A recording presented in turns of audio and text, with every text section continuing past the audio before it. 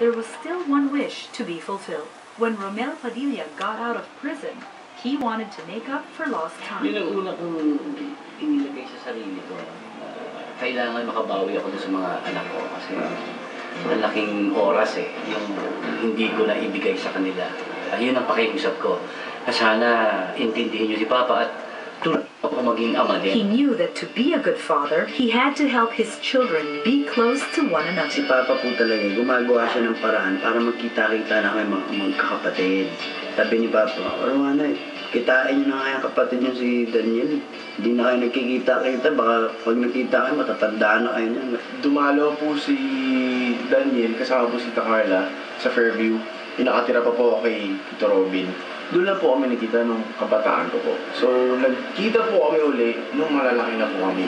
Last year po ito. It was a message on Facebook that opened the doors for a reunion. Si Rowana po, yung kapatid kong babae, nag-contact po sila sa Facebook na magkita po. Kailan ba tayo magkita, Utol? Tapos, sinundo ko po siya sa Green Hills na pinaalap ko na pwede po bang iuwi si Daniel sa bahay.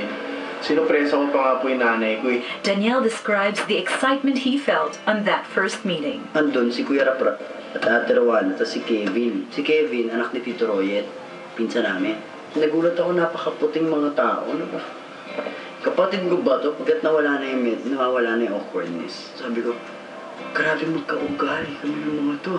Tapos pare-pareho kami ng pinag-uusapan ng mga trip. Hindi ko alam na may isa pa akong kapatid. Si Kuya RJ.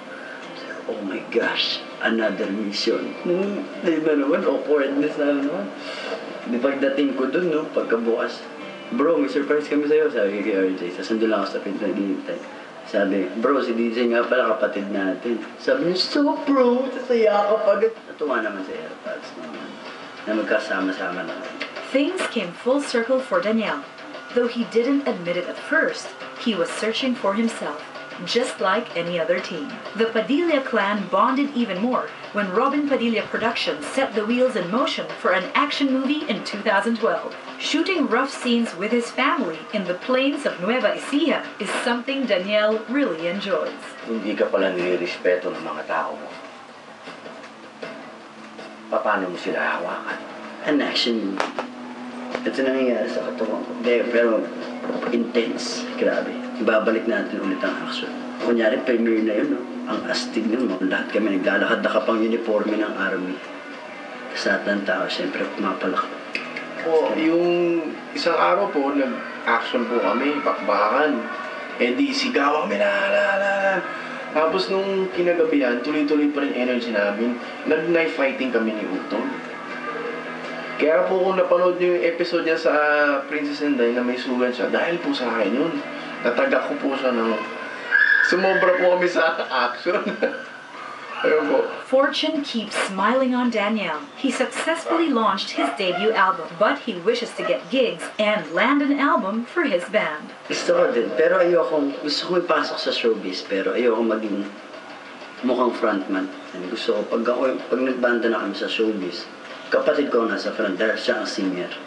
Daniel is everywhere, firmly entrenched in the world of celebrity. Hi guys, you're watching Pop Mix kung saan The industry has weighed in on Daniel Padilla. Is he so famous because he's a Padilla? Or is it because he's really cool? Ang nakakatawa doon, hindi ko nga nararamdaman na sila tayo. At alam niyo, pag sinasabi ng mga tao, superstar ka na. Pag iniisip ko na superstar. Hindi ko lang in-expect kasi yung bilis nung pagdagsa ng fans. I think it's because of the social network na rin. Malaking bagay yung pagiging artista, both parents. Dahil ang swerte nga niya, ang dami niyang nakukuhang tips. Hindi kasi ako naniniwalang namamana ang pag-arte. Yung pangalan ipinamana na nasa showbiz Padilla. No? Pero yung talento niya, kanya yun. And now, Daniel has made more friends in the industry as well. As a friend, masasabi ko na he's generous. Yeah, sometimes makulit, pero maganda yung pagkakulit niya. He's really fun to be with. Yun, I think yung pinaka-strength niya, yung masaya siyang kasama. Wala, barkada kami yan, barkada kami. Yung kuya niya naging best friend ko dati sa elementary. So, medyo good vibes din kami. But there are things that keep him grounded. Kaibigan, family. Kaya lang naman may lumalaki yung mga ulo nila dahil sa mga nakakasama din nila. Dahil ang pinag-uusapan niya puro, pare naman, grabe yung mga sigawan. Doon nagkakaano nagsisimula yung paglaki ng ulo. Pag mga kasama ko, pinag-uusapan niyo pa rin, diyan yung tumambay kami ng hindi mo na iisip trabaho nga Tapos mga magulang mo pa, laging payo ng payo. Walang lalaki ang ulo. Yun, alagaan mo reputasyon mo, tapos matulog kang maaga. Disiplina pare, paglalaki mo kasi hindi good na mas maganda pag-aandun pa rin. Marami na yung mga bagay na dapat niyang gawin, hindi niya dapat gawin. Jay, keep your feet on the ground. Pag may problema, dito lang kami. Both his parents, who have weathered the ups and downs of show business, know the value of staying home. Number one dyan is marunong kang makisama.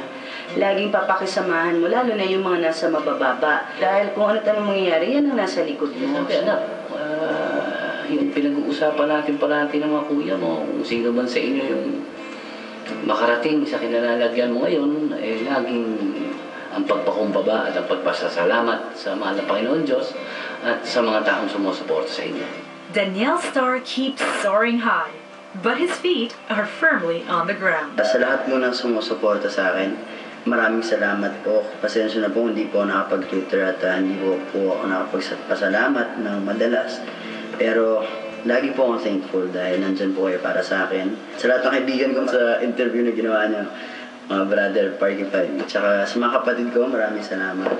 Kay JC, Rap, RJ, Rowana, Maggie, Carmela. Maraming salamat. Red, joke lang. Hello, baby. Sa mga magulang, maraming salamat po. Sa buong pamilya ko, at kay Kat. At isa po pala mag-hi sa pamilya ni Kat. Hello po. Mabait po ako.